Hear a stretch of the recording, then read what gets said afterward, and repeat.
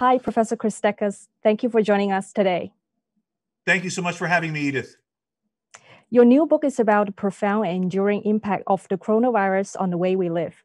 Given there is a debate about whether the changes society has undergone will last once the pandemic is over, please can you share your thoughts about which changes are here to stay and why? Well, I think there are a lot of, any epidemic such as this, any serious epidemic has radical impact on any society. As everyone listening to this knows, people have been forced to live apart. Our economy has been collapsed. There have been a number of technological changes. For example, the technology we're using to do our work now, to work from home, or of course, the mRNA technology and the adenovirus technology being used to develop these vaccines, which are unprecedented.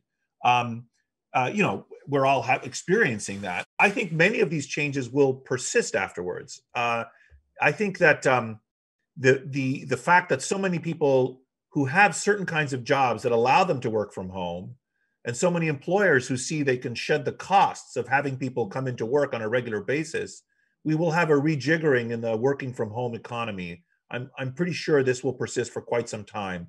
And we're seeing many major companies already taking these steps because, they can pay workers less if the workers don't have to live in the central city. The worker is happy to do that because they actually make more if they can cut their costs. They eliminate their commutes. They're able to have more control over their schedule. And there are many jobs that can be done in this way. So it's a kind of a rational thing. The epidemic has forced this upon us. There were some trends, of course, in this direction anyway. And one of the principles of epidemics is that they tend to accelerate changes in a society because they're like a stress, or like a global stressor on a society. Another example of this, of course, is things like drone delivery and robotics. Already those technologies were afoot, but they've now been accelerated. Or pharmaceutical technologies, vaccine technologies like mRNA vaccines. The international global experiment we've done with mRNA vaccines, which had previously never been used in humans, and which have so many applications, not just for other infections, but also for cancer, for example, that's going to persist. And I think, a host of changes in the hospitality industry, in travel patterns, all of these things I think are going to persist into the future. This is, of course, once we're beyond the pandemic, which, to be clear, we're still in the opening act of this pandemic now in 2021. It will get to the end of the year before we finally put the epidemiological impact of the virus behind us. There'll be some time we need to recover from the social and economic impact, and then we'll enter a post-pandemic period in the end of 2023, beginning of 2024, approximately, I think. Thank you, Professor. Even given the vaccine rollout, you have predicted that it will take until 2024 for life to return to normal. Is that still your base case? And what do you mean by normal? Normal is the crucial word there. There is no way in 2021 we're going to return to the world we had in 2018.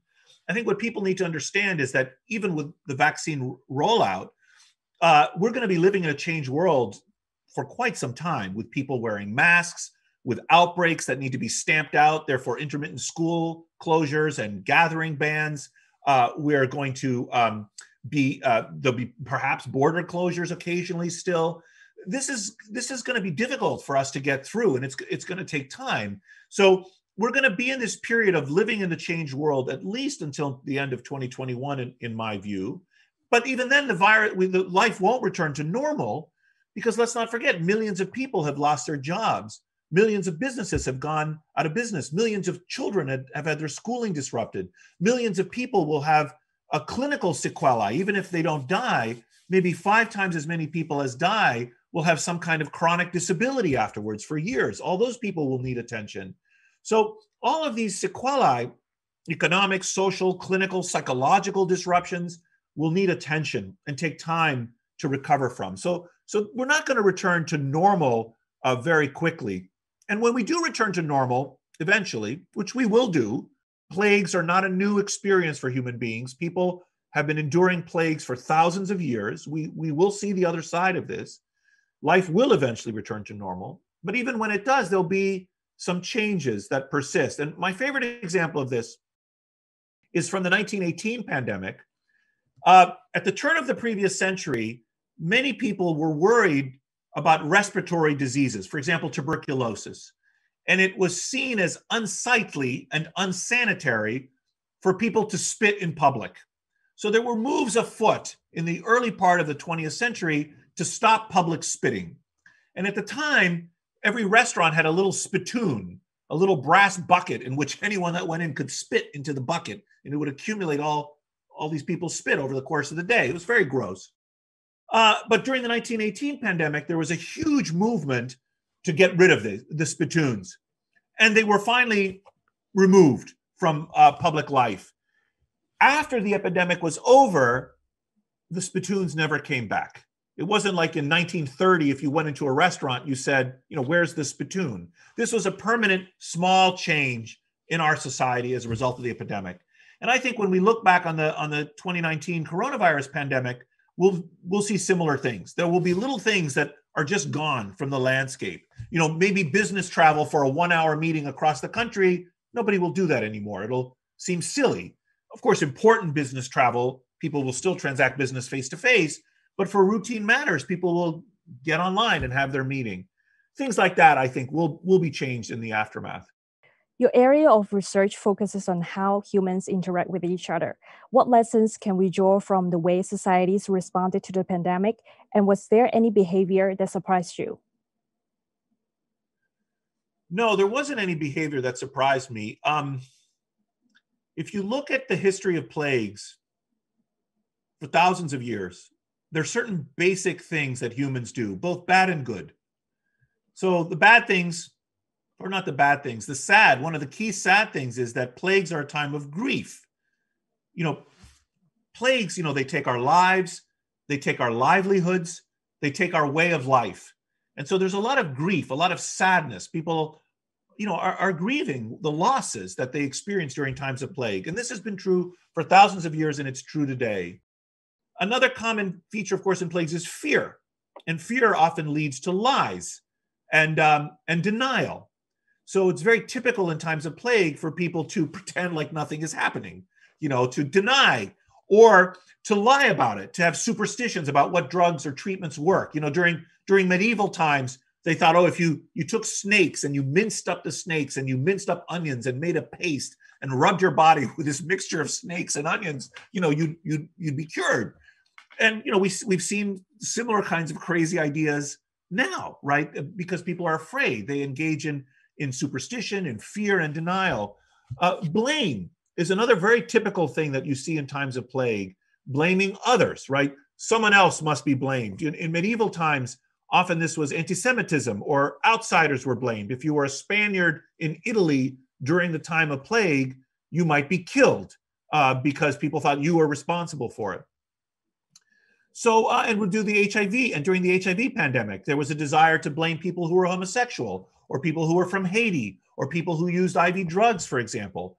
Those people aren't to blame for the condition. The virus isn't picking people to kill. The virus just spreads. And so it's very typical to want to blame. And we've seen that in this epidemic as well. But also, there are more wonderful qualities that human beings have. These include, for example, the capacity for cooperation. People work together to confront this common enemy. And we're seeing that now. Chinese scientists were putting data online in January that people like myself were reading about this pathogen on preprint servers, just posting online information. The doctors around the world and research subjects around the world collaborated to invent these vaccines that are so useful. This is one of the more appealing qualities of our species, that we work together, actually, that we share knowledge. And this also has been seen for thousands of years. In fact, I've argued elsewhere, we evolved to do these things, to cooperate and work together. We also have awful qualities, I know, but we have these wonderful qualities too. And we're seeing these qualities in times of plague as well. So I guess I would say to you that the psychosocial response to COVID-19 has been typical of plagues that have of serious plagues that have afflicted human beings for thousands of years. So nothing so far has surprised me. So far, the international community has struggled to deliver a coordinated response to the pandemic. Do you expect that to change as communities get vaccinated? And what does this tell us about the world's ability to tackle other global challenges, such as climate change? I think this type of a pandemic, which has worldwide effects, I mean, there are many worldwide threats. Let's not forget, nuclear war was considered and is a global threat. Climate change, as you're highlighting, is a global threat. Pandemics are a global threat. Pollution of certain kinds is a global threat. The pollution doesn't stop at national borders. And I think there are sometimes weak, sometimes strong international efforts to confront some of these threats. In an ideal world, we would see greater collaboration for pandemics because the germs don't stop at national borders, right? Once loose in our species, they inexorably spread. So some more robust, more honest, more widespread data sharing, better surveillance systems, I think we're going to see these occurring both on a national and an international scale. I think nations will become more vigilant about monitoring threats, and ideally they would do this in a collaborative way so that so internationally we could do this. With the advent of these new mRNA vaccines, which can be so rapidly prototyped, this may facilitate international cooperation because the costs of being honest and sharing information internationally might be lowered if people say, okay, we've spotted a new pathogen. Early indicators are that it is a worrisome pathogen. Early indicators are that it's loose. Usually it's not always, it's actually, sometimes it's possible to contain the pathogens at their source, but often it's not. By the time you realize what's going on, it's too late. But the incentive structure might change if people realize that, okay, what this means is we all have to behave well, wear masks, reduce travel, and stay at home for 6 months while we invent a new vaccine. And then we'll roll out the vaccine rapidly. And so really it wasn't so bad, kind of thing. So I think if the costs of responding to these serious threats are made lower, as I think they're likely to be, then the benefits of transparency will be clearer. And so I think we may see a new international regime where we have better data sharing, not just among scientists, sharing preprints on preprint servers, but amongst political officials and politicians as well. So I'm hopeful in that regard. There was one other aspect to your question. I don't remember if I addressed it. Could you remind me? The world's ability to tackle other global challenges. Oh, right. I don't know the answer to that. I am co-teaching a class with an economist by the name of Bill Nordhaus, who's an expert in climate change right now. And at Yale, I'm teaching this class, and the class is called Global Catastrophes. Mm-hmm. And there is a connection between climate change and pandemics. First of all, there is a scientific connection because with climate change and with population growth and with human migration patterns, increasingly we are seeing humans come into greater contact with wild animals, either because climate change is forcing people to move locations, or because climate change is reducing the range of the animals and the animals come into greater contact with us. And either way, as a result of greater contact with wild animals, we are seeing more leaps of so-called zoonotic diseases from the wild animals to humans. And analyses have shown that these are rising over the last 50 years. So there is a connection between climate change and pandemics on a pragmatic level. But there's also a conceptual connection. In a way, you can think about the challenges of confronting a pandemic as very similar to the challenges of confronting climate change, but on a very accelerated scale. So scientists who warn this is what's going to happen with a pandemic, people like me, for example, who were saying in February, this is serious, we can be proven right or wrong very quickly. And therefore, our credibility can be assessed more rapidly. With climate change, the scientists who are predicting problems 50 years from now will all be dead by that time. So one of the things that happens with a pandemic shortened timescale is that it may provide the public and politicians with a better example of the possibility of scientists to be correct, and may therefore increase the confidence of the public in science, which may help in addressing climate change. And furthermore, the kinds of sacrifices we need to make in order to cope with a pandemic are an accelerated and heightened version of the kinds of sacrifices we need to make as a collectivity to confront climate change. For example, right now we're having to spend lots of money, trillions of dollars, to confront the pandemic. And we also have to do something similar in the form of carbon taxes or other kinds of investments to confront climate change over a longer time period.